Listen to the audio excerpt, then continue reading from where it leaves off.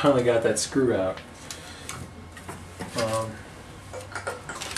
can see not too much dust in there. You can see a little tiny circle from where it intakes. Yeah, it's dust. Some thermal pads in here, just to try to keep the temperature down. It looks like.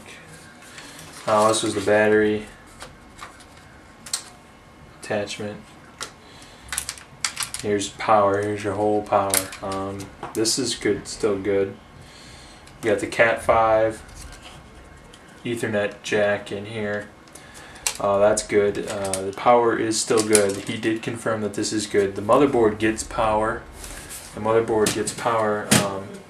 It's just somewhere in this motherboard assembly there's a broken capacitor or something that's on the fritz, and that's what's going wrong with this. Looks like he tried a new one of these things. So this little disc, I don't know what it is good as well. I don't know how useful that is really. There's your heat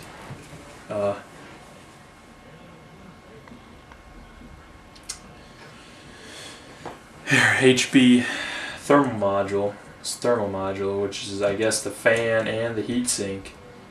And well, this is the thing that HP replaced.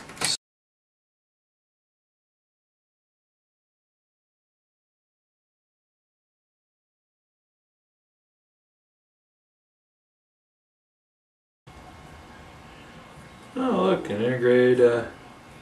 Yeah, so here's the proof that I'll take this off.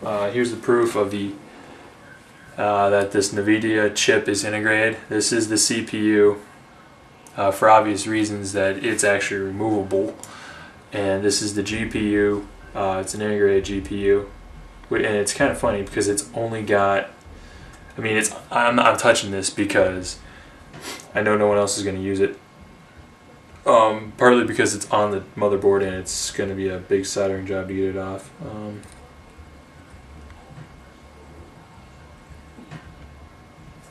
Yeah, so it's only got like some heat. Yeah, it says NVIDIA on it, so it is definitely the graphics chip. It's just got like this kind of like heat sponge on there. And you can tell it's been pretty much abused. Also, just take note, once you look at the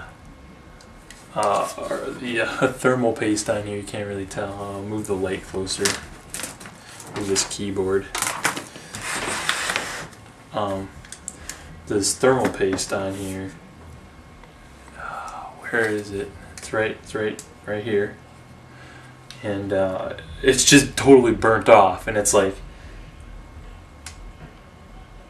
yeah, look at that. I can touch it, and it doesn't even get on my finger. I mean, you know something's wrong there when you touch thermal paste and it doesn't get your finger dirty. I mean, I've worked with some AS5, some Arctic Silver 5, and I mean, you touch that before when you're putting it on, it gets on your finger and makes you really dirty. After it, because I mean, I was fixing 360s with it. After, you know, intense temperatures on those cores, and you're wiping it off, it's still extremely you know, messy. So, I mean, this is just kind of sad. Yep, AMD Turion 64X2. The processor is good. That is something I can say. He tested that too, so it's not the processor that's. I mean, this processor has been hot for sure. I was unlocking it. Let's see if I can get this off. Oh, there we go. Dope. All the pins are there. It's pretty good. So, yeah.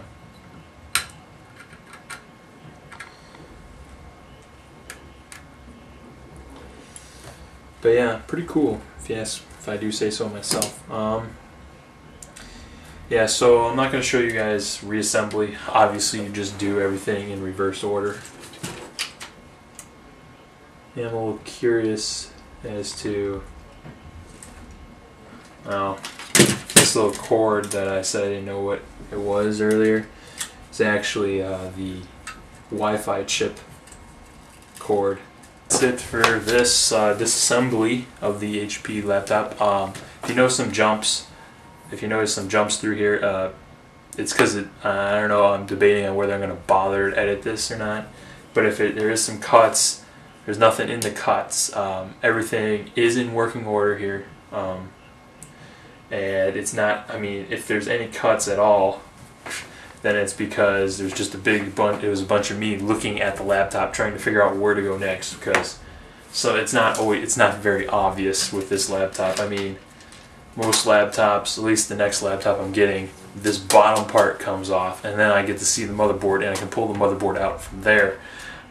Versus having to take off the screen, the freaking keyboard, and the mouse pad.